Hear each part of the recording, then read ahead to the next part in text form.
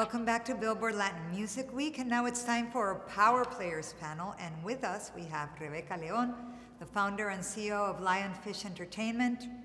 From Puerto Rico, Mr. Noah Assad, the founder and CEO of Rimas Entertainment. And from Los Angeles, Mr. Polo Molina, the founder and CEO of Grassroots Music. Welcome to Billboard Latin Music Week. Thank you for having us. So I want to ask each of you to describe in 2 sentences what your company does. And before we do that, I just want to note that Rebeca manages Lunay and Rosalía and Saint Pedro. Noah manages Bad Bunny, Joel, Randy, and a slew of other acts which you can mention. Polo manages Gerardo Ortiz and Black Eyed Peas. And I know I'm missing artists, so I want to give each of you the opportunity to tell us what your company does. So our company cultivates talent, you know, at different stages of their career. We're always, you know, looking for talented people that write their music, that create content, that think outside the box, that are cutting edge. Yes, we manage Black Eyed Peas, Gerardo Ortiz, YG, Pablo Londra. We just signed this kid, Luis Escalera from Guadalajara, Mexico. He's amazing. You know, we help structure their business, and we treat them like a brand, and you know, use our experience and our relationships to take them to the next level. We're a one-stop shop, basically. When it comes to that, is that we're based and found as a label per se, and little by little we, you know, cross over to different areas. We do everything inside the industry per se. You know, people we used to hire us for advertising, for marketing techniques, from anything. I say the music business has like 10 layers, and out of the 10 layers, we do all 10 of them. Anything from distribution, from administration, you know, purchasing catalog. We do a little bit of everything. To be honest, you know, it's like a one-stop shop at the end of the day is what we do. Every client is different. Every situation is different. You know, we have distribution deals, you know, you have record label deals, and, you know, they sound so similar, but they're 2 different worlds, you know. The distribution deal is something you put from A to B, and a record label deal is when you invest in it, like if it's your own, you know, like you're part of it. There's the artist management side, right, which is Rosalía, Lunay, Saint Pedro, those 3. And then we also have a content, Lionfish Studios, where we're developing film, TV, digital content, you know, even books. We have a book situation that we're working on, getting into other aspects of IP and also creating more platforms for music to live in, and also creating more opportunities for, you know, people that come from music to get into TV and film, you know, and not just be so one-dimensional, have really a lot more opportunities for the entire, you know, music community to grow as a result. I'm curious to ask all of you, what do you guys think is the largest area of growth right now in the Latin music industry specifically? Like, where do you see an opportunity right now? I mean, you know, it's interesting because I think, you know, the pendulum always finds a way to swing, you know, and so we're in a period right now where recorded music has a tremendous amount of value. You know, video content has more value than ever, given that, you know, the touring not being there. And I think just really it's forcing everybody to diversify, you know, their portfolio in a way that I think is ultimately going to be very healthy when touring does come back. You know, I hope that we don't all stop doing these things because touring comes back. We should still keep looking for these revenue streams and, you know, looking to grow the sector in this way. I think there's a lot of opportunity because, you know, with what's going on with this pandemic, you know, the other revenue streams, the other silos of the business, you know, sometimes when you're making all your money in one silo of your business, you're focusing more on that silo of business because that's where all the money and all the income's coming from. But I think the other silo, there's so many other profitable silos of the business that I feel like right now is the time for everyone to be creating. Right now is everyone needs to be focused. There's so much opportunity out there. You just got to look. Streaming music, videos, TV and film, like Rebeca said, is a big opportunity. A lot of these artists have the platforms.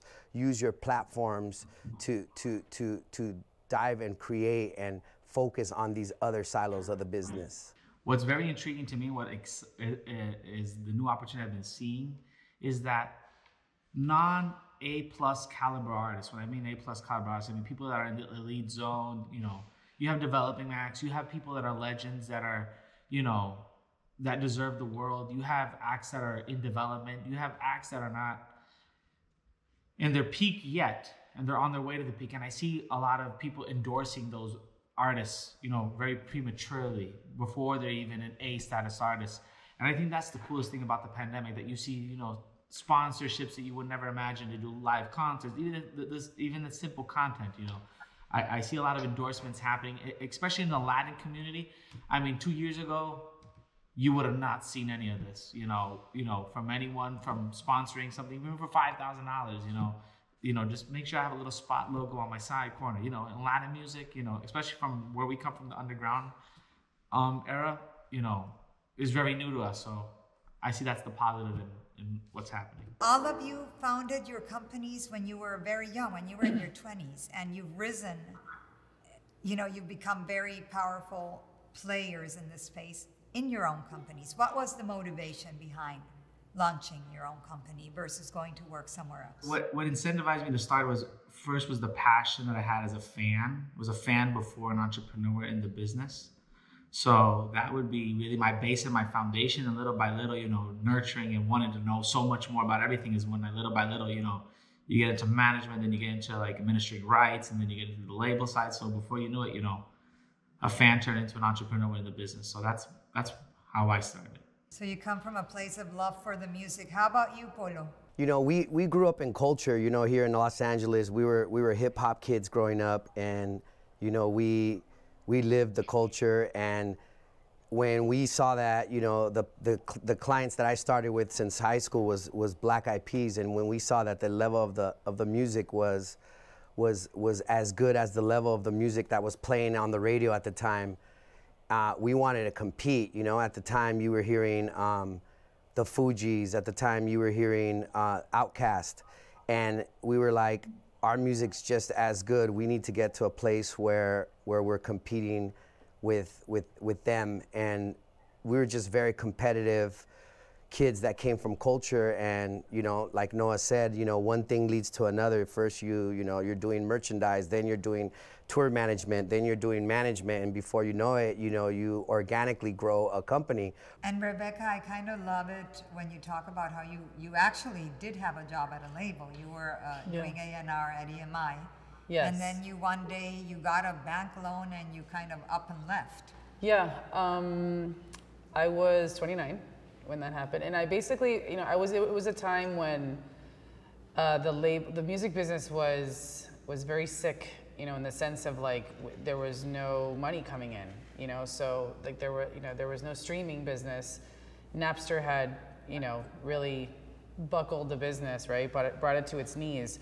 So it was like it was a time when you would go, if you worked at a label, you would go there and every day it got worse instead of better, you know?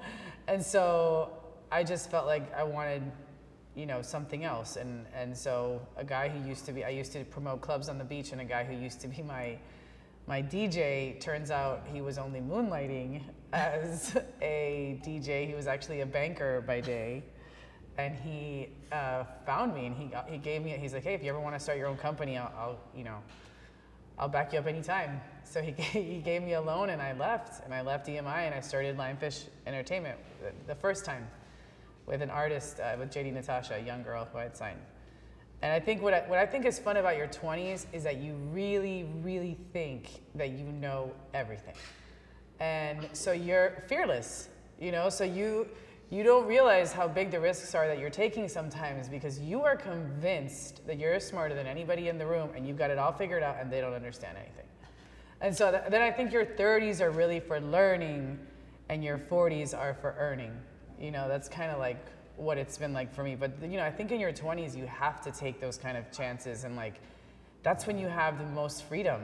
You know, that's when you have your life is as little complicated as it's gonna get. I'm smiling because I Noah. don't know how you guys see it, but that's what I say. Well, Noah is in his 20s, isn't he? Noah, aren't you 29 yet, or did you turn 30? I just turned 30. No, Noah's on the other side already. Oh, He's on the my other God, side. Noah. Okay. But you take so many chances that maybe now when you're older, maybe as you grow, you see, oh man, I was really fearless back then. You did something pretty fearless a few days ago, which was do this Bad Bunny concert. Yeah, that was amazing. In a bus along Manhattan, no? Yeah, it was a unique experience. You know, a lot of people involved to get it done. One of the most, I hate the word stress, but I would say is the most stressful moment of my life. But it was worth it. It was fun. We enjoyed the process. All of you have different artists and different deals with I know Rimas is a one shop, Noah, but you all have different agreements with different distributors and with different labels and with different publishers. And how do you decide what goes where? And is the traditional label model something that is going to stay, or is that going to change forever? Or on the contrary, will COVID make it more appealing than ever? What are your thoughts on that? I think that people have to be educated better when they do their deals. Like if you are developing artists, you can't come in and say, I want to own my rights, unless you want to get less money and develop your own product alone. And if you're willing to take that risk, well, you get como alta recompensa, alto riesgo, alta recompensa. That's how you say it in Spanish. Like if the artist is willing to risk it all, you know, they got to understand what they're risking. You know, if they do a distribution deal is putting something from A to B, like putting it from your cell phone to platforms. And, you know, I think that the educational process on that is very important. What's going to happen in the next 2, 3, 4, 5 years is that a distribution deal is not what people think it is. A label deal is not what, you know, I think we talked about this earlier. You know, so I think that all deals are necessary because every artist is so unique and it's so diverse. Once you're at an A caliber level, obviously you can do whatever you want, you know, but when you're developing, you need that support. You need that ecosystem to help you and support you in different ways. And not necessarily just being, you know, because we're an independent label at the end of the day, but, you know, I think, you know, we got to figure out ways how to evolve with culture, but at the same time, understand the value of what's being given to artists at the same time so they can develop their platform to where they want to go. I think the stature of the artist, you know, like he said, every deal is different, every artist is unique, but the stature of the artist will tell you what type of deal you're gonna do. If I'm closing a Sony deal with Gerardo Ortiz, who's the he has the most number ones in regional Mexican for an individual artist in regional Mexican. If I'm closing a deal for him with Sony, it's gonna be a different deal than a guy that just has a lot of talent, has no data, has no engagement, has nothing but talent, but everyone believes in him. The type of deal you're gonna close with a label is gonna be different than the type of deal you're gonna close with someone that's already had proven success. So it all depends on the stature of the artist. That'll indicate what type of deal you're gonna do. I love that it's so different from before, no? And Rebecca, your company, in fact, you started it as, did you always have the content side which you're developing very strongly now, or was that an add-on? It's, you know, it's officially now, like I'd say the last year really been something we've been focusing on. But just to add to the question, what I think you ultimately decide, you know, as a team, you know, with the artist or whomever else is in that group of people that makes decisions with them, like you decide who believes in the artist most. You know, it's not about a specific structure or deal. It's about getting people in the boat with you that really want you to succeed, you know, that are really invested and are really excited. I think ultimately that weighs more to me than what could be, you know, a monetary a number transaction on the paper, you know, because some people will just throw money at you just to grab it away from somebody else, and like, you know, that's not the kind of money you want either. You know what I mean? So I think you want people in your corner ultimately, whether you're a manager or you're an artist or in any kind of business that want you to succeed, that are happy for your success, you know, that are invested in your success. That's how you have success. Is you don't get there alone, you know? So I think you always just have to build it around the people. It doesn't matter whether it's Latin or it's the country world or it's the hip hop world. Everybody has, you know, their MO, right? And like, you know, when you jump into, you know, a genre or culture, you just have to figure out, you know, what the way to respectfully do business, you know? And I think ultimately the most important thing is to be professional, right? So it's like if you are a professional and if you're good at what you do, people are always going to want to work with you. You know, but if you're unprofessional, if you don't respond to emails, if you're in pause, you don't pick up the phone, whatever, then it's like, you know, you can't work, you know what I'm saying? So I think, you know, the three of us, you know, are people who get things done, you know, like you call us, we pick up the phone, we answer emails, we respond to that, you know, you're on it. And I think when you're working in the general market, that's what people want, is for people to be professional. You know what I mean? So if you have an artist that's professional and you act professional, it's seamless. It's seamless. If you try to bring bad habits into another culture, well, like nobody's gonna want it. Not the general market, not the UK market, not the French market, not the German market, right? So it's like, you know, we all have a responsibility to be professional at all times, like so that everybody thinks about our business as like, of course I'm gonna do this with this, you know, why not, you know? And Noah, you had no barrier of entry at all. You kind of just jumped right in, didn't you? I was for many years hustling, you know, in the Puerto Rico scene forever, you know, 10 years, you know, in different types of areas. But little by little, you know, we were, you know, accepted with open arms. I think what Rebeca said is very important, that we answer the people, you know. I think that's a very important factor, you know. We're accessible, we're not inaccessible, you know. You know, I think the worst that you can get is like a 24-hour response, you know. When I first started, you know, when Juanes like tapped me on the shoulder and was like, hey, you know, why don't you come to management? And I was, you know, terrified, and I didn't think I could do it. And like I had friends like Bruno Del Granado and Fernando Giacardi, who I would call all the time, you know, and they helped me so much. Pepo Ferradas, still one of my mentors. You know, Walter, like we've all known each other so long. We've always called each other and like helped each other. Noah and I have talked about things. Polo and I have talked. I don't know. I just feel like it's impossible not to help each other. Like I want all of us to succeed because I believe that there is room for all of, and I believe that there's room for way more of us. And I'm excited about, you know, finding those and cultivating those new executives, and hopefully there'll be many more women. But you know, I do believe that like we're at our best when we help each other. What to you, and Noah, we can start with you, is the single most important issue that is facing the Latin music industry? Or let's say the industry in general and the Latin music industry in particular. What to you is the biggest challenge right now? Music saturation. So I think sometimes you just have to go back to the love of it instead of so much releasing just to release. If you're releasing with a lot of love, then release with a lot of love. And I agree as well that it's oversaturated. However, sometimes it takes for it to get saturated. Sometimes it takes for it to get saturated for something else to be, you know, like right now I feel like the music's really good and Latin is growing and Latin is not going anywhere, right? And Latin's become the new pop, the new, it's like the buffet, right? I look at music like a buffet, right? So in the buffet, they got Latin food, they got American food, they got French food, they got food from all over the world, right? And right now, the most popular dishes are the Latin dishes, right? And sometimes it has to get a little bit saturated for people to be thinking outside the box. That's what I feel. No, I want to say that okay, this is maybe a little controversial, but this is what the bane of my existence is.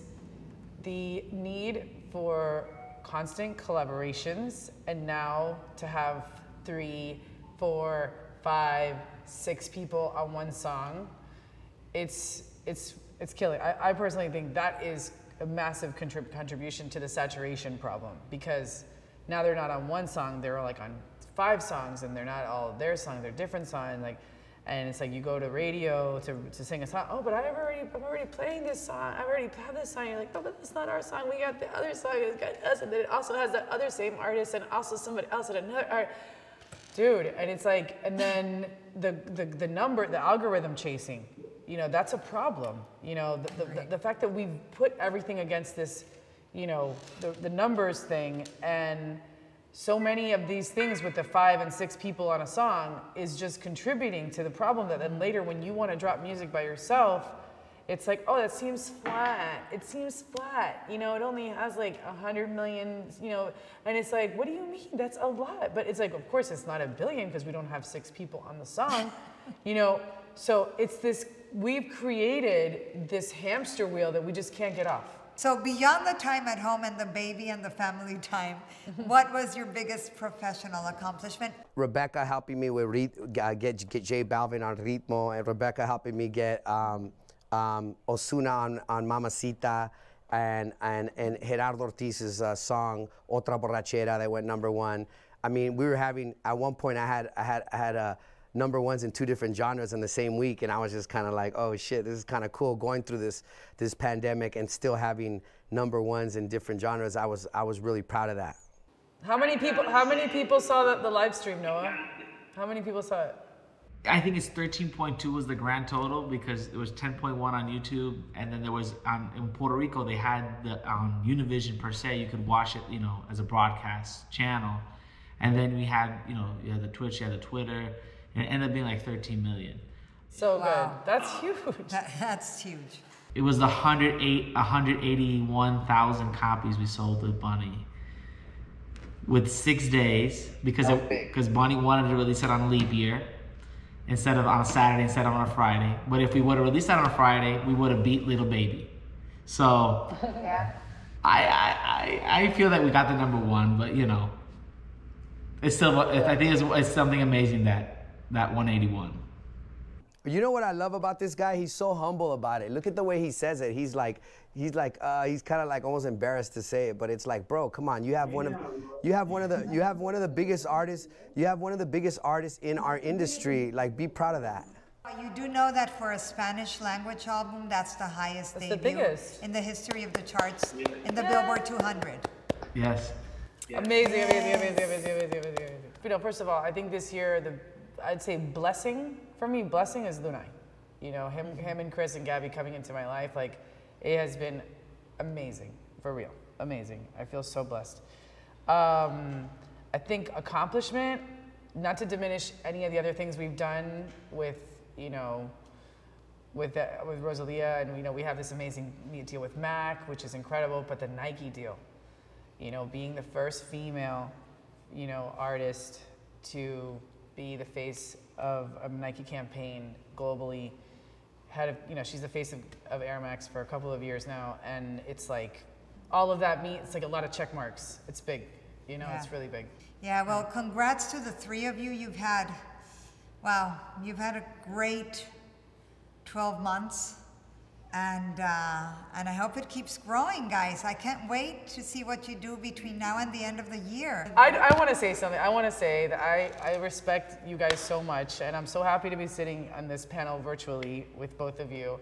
And I can't wait to see you guys in person. And honestly, I think that you guys have had the most incredible run, so I'm really, really proud to be sitting here with you guys. And we are very, very thrilled that you accepted our invitation today.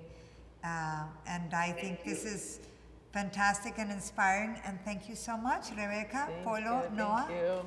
And everyone stay tuned for more Billboard Latin Music Week.